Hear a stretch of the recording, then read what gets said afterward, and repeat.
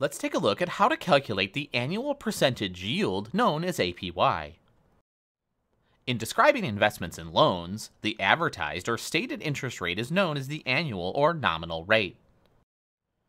The greater the number of compounding periods per year, the higher the amount of interest earned. Consider what happens to an investment of $100 at 12% nominal interest. Although the nominal interest rate is 12%, with monthly compounding, the $100 earns more than 12%. This is why many investment officers today advise daily or continuous compounding.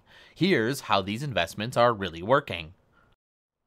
The annual percentage yield, or APY, or effective rate, reflects the real rate of return on an investment. APY is calculated by finding the total compound interest earned in 1 year and dividing it by the principal.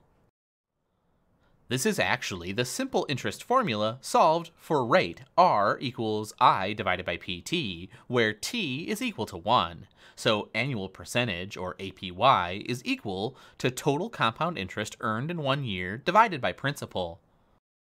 We can see that the annual percentage yield is the same as the nominal rate when interest is compounded annually. However, it jumps to 12.36%, $12.36, when the compounding is changed to semi-annually, and 12.68%, $12.68, when compounded monthly.